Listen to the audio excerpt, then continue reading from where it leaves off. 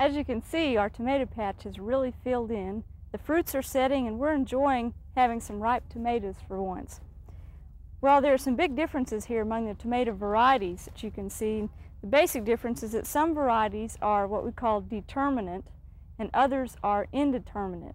And if that's a term that's foreign to you, now's a good time to learn what the difference is. Determinate tomatoes set all their fruit at just about the same time, and a lot of commercial varieties that are grown for canneries and such are what we call determinate tomatoes. And as you can see, most all the fruits have been set and they're staying right at about the same height.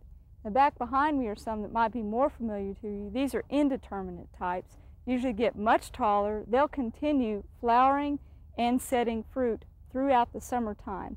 And these are on a trellis that's at about 4.5 feet tall, and so we'll continue pruning and tying these through the summer to make sure that they don't overgrow the trellis. In fact, this morning I went through and cut them back some and trimmed back some side shoots. Don't be afraid to prune on tomatoes, they'll be just fine.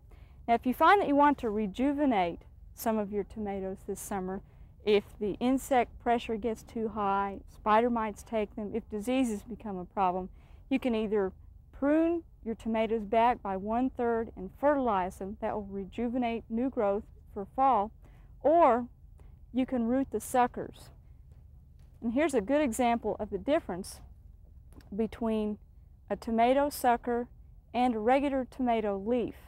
A regular tomato leaf has no growing point out at the tip of it. It's just one full leaflet of individual leaves. A tomato sucker comes out right in what we call the leaf axil, and it has a little growing point. It's going to continue getting larger and larger. This is the part that you can just simply snap off,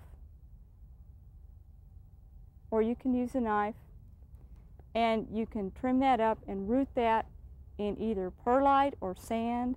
Some people even root them in water, and that will root a new tomato plant. You can rejuvenate that for the fall.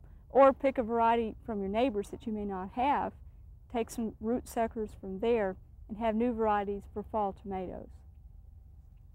Sue, we also probably ought to look at a few of the physiological environmental problems that may be showing up in tomato gardens. And I know you may have some of this happening in your garden. You kind of wonder what the deal is and is it going to be okay? Probably one of the things that you've already seen in your garden is some misshapen fruit, either as they begin to ripen or maybe even just before. And this is simply a condition referred to oftentimes as cat facing. I've pulled one off of our plant here to show you. You may see this in a variety of shapes or forms. It may be a very, very distorted look to the fruit, or maybe just simply a sunken in spot such as this. This cat facing or deformed fruit is simply nothing more than a result of incomplete fertilization of the flower, or I should say the pollination was not completed of this complete flower earlier in the season, and so as a result it caused this misshapen fruit, probably because of low temperatures or maybe some other weather condition. And this is going to straighten up. Generally it's only on the first fruit of the season, and as our season progresses you won't have that problem. It certainly doesn't affect the edibility of this fruit. It does affect the quality of the fruit if you're trying to use this for sale purposes or if you're concerned about the beauty of the fruit. Another condition that we're seeing begin to show up here in Oklahoma now is sun scald. On this plant, and as you notice, this is one of the plants Sue was talking about that was an indeterminate variety, and because it is small and we have sparse foliage on it, we're probably going to have sun scald more prevalent. But the sun scald is just beginning to show up here. Here it's in a more advanced stage. One of the ways, of course, to prevent this is to either shade the tomato with the cheesecloth or some kind of shading material, or be sure that you maintain a good foliage canopy on this fruit to help protect the fruit somewhat from sun scald. Then another problem we've got that is physiological in nature and also is caused somewhat by environmental conditions is a condition known as leaf roll. Fortunately, leaf roll is not too advanced here on our tomatoes in the garden, not nearly as advanced as I have seen in some of the gardens here in Oklahoma and have heard about. But here, leaf roll is where the leaf turns up from the, or rolls up with the bottom portion of the leaf beginning to be exposed and the leaf just started cupping over. We call this rolling up in somewhat of a cigar fashion. Sometimes you may see the entire plant just really roll up tightly like this. We find that leaf roll generally is a result of maybe some heavy moisture conditions, such as a lot of rain that we've had lately, followed by some very high temperatures. We also find that this occurs generally more on tomatoes that have been pruned rather heavily. And again, there's not much damage to the plants, except it may contribute, of course, to sun scald, but then because the tomatoes are more exposed. But generally, as the season progresses, this also straightens out, so we generally don't worry too much about it. And Sue, I think you're going to talk a little bit about some variety differences also.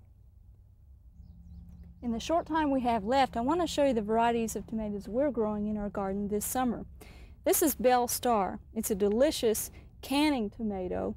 It's a release from Johnny Seeds up in Maine. Should do real well for us. This is Early Girl, and always one of the first tomatoes in the garden, and it consistently produces for us. Carnival is one that we've been very pleased with. It's a variety from Porter Seeds down in Texas and is very disease resistant and has heavy fruit set. Back here is Carmelo, and that's a variety we grew last fall in the garden, taking suckers from Jim Gallett's garden and growing here. We had tomatoes clear up to November. Right here is Sweet Million, which is an improvement on Sweet 100 variety. Should give us plenty of cherry tomatoes. And then this is Summer Flavor 2000. It's a commercial variety, very determinate, but it has given us some nice early fruits. Back here is Big Early, a good large early variety, and then this is Early Pick. And look at that, no core, just solid meat all the way through. Well, you enjoy your tomato harvest this season, and we'll see you next week on Oklahoma Gardening.